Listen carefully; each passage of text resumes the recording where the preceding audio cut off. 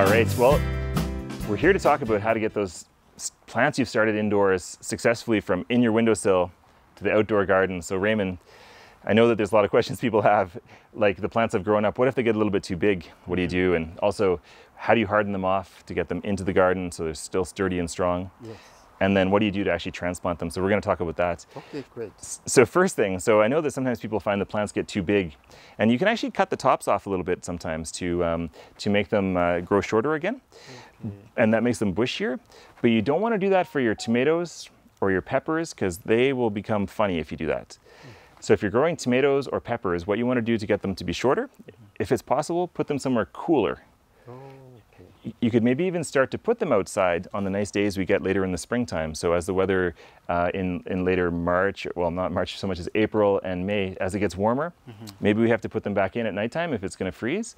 Okay. But a little bit cooler in the shadier spot outside, that keeps them shorter and also helps them to get used to being outdoors. So that's really helpful. For how long outside?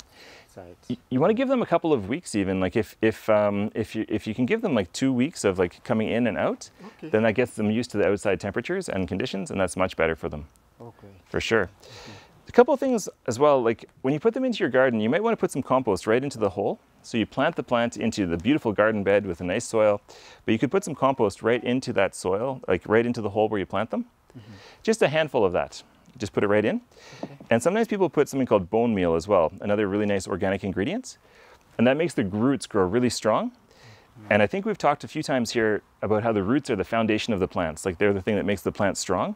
So if the roots can be strong, then the plant grows strong. Okay. A lot of vegetables too, they need to have the bone meal to make them grow good fruits. It's got phosphorus in it, and the phosphorus makes those fruits grow really well. So this is a good ingredient to put into the vegetable garden. Just a spoonful into each planting hole. Okay. A spoon? Just one, like a tablespoon. Tablespoon. Just right into the planting hole. Okay. Now this is a kind of onion that we have here, and it's got nice roots on it already. And a common thing that gets overlooked when you're transplanting is opening up those roots. So I'm going to get you to really open this right up. Plants aren't so delicate, you know. It's really good to break them up a little bit like that, and that helps them to become well established in their new space. If you didn't do what Raymond's doing right now, then maybe the plant will stay like this and it doesn't spread into its new space very nicely at all. Completely compressed. Exactly. Okay. Yeah, so that's a really good thing to do for it. Just, can you show the bottom of that there like that? Yeah, very opened up. That's awesome. Yeah, super cool. And then once again, you can still apply your kelp to that. You can put your kelp right onto the root system, and it makes them more resilient to drought, makes them grow into the soil better. So just like Raymond's doing, all organic, so you can get that on the skin, it's no problem at all. And then put that right into the soil. One thing we'll show is that when you're transplanting, you want the soil to come up to here. Okay. So if we were pretending this is the bed, we'd make a hole. Yeah. We'd put a little bit of compost in the hole, and then you're going to plant it right up to the same level that it was, and then just put the soil back around it. So real easy. And then the last step would be to water it in really nicely. Okay. The last thing I'll say is that I know sometimes we get a lot of rain in the gardens and drainage can be an issue. So anything you can do to make sure that the plants get enough moisture right around the roots, but then that the excess water drains away, that really helps things a lot. So just pay attention to that. Water it in well at the beginning, make the roots happy, everything grows well from there. And the first watering, is it just a soak or like a deep watering? A good deep watering the first time. In fact, sometimes people will put the water right into the planting hole with the compost and then put the soil back around it.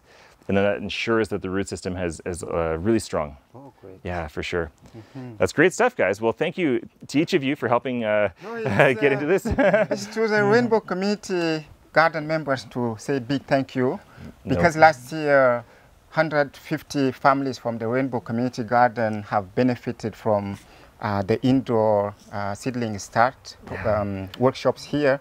And this video will be very helpful again. Thank you. For sure. If people have other questions, of course, they can always check in with us. But thank you to all today and happy gardening this season.